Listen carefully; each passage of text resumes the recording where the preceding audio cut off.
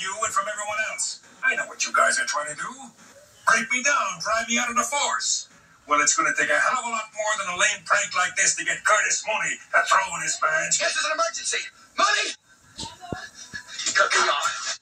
You know, that's really terrible. He should be ashamed. Yeah, I was just trying to tell them that. That reminds me, when the cruising clown cut off that one driver, the car crash effect did not go the way it was planned. Tell me about it, sweetheart. Well, originally the car was rigged to fly over the side and crash heavily on the ground, but when they shot it, one of the rigging ropes snapped, and the car a little more gently went over and got hung up in a tree. And because the film had a low budget, they couldn't afford to do a retake or probably get a second car. It'd be too expensive.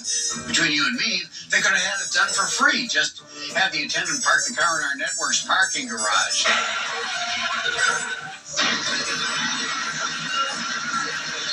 Okay, this is my car.